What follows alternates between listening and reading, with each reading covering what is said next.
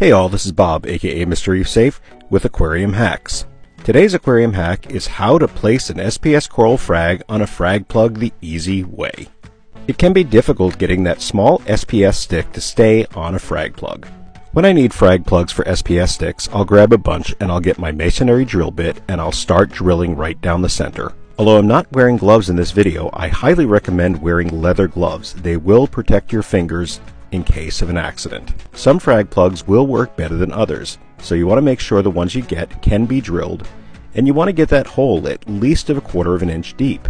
When ready, I dab some glue in the hole and put the SPS in place. Dip it in salt water and hold it till set. This is Bob, aka Mr. Reef Safe. Catch you soon.